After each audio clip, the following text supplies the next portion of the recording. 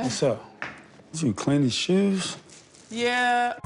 I went through the kids' closet. They had, like, so many pairs of shoes. I'm sure. They can't fit anymore. You talked to Corey and Carter about you giving these sneakers away? Oh, shoot. You know, they wear a pair of sneakers for, like, 2 weeks, and they're on to the next. So I've heard of this head coaching opportunity, but it's on the women's side. Women? Yeah. Like, would you consider that? Of course. Basketball is my passion, my love. But are you ready for, like, the emotions? Have you ever seen me moody? Yeah, when at a certain time of the month. Right. Sometimes Juan doesn't really want to talk about our relationship.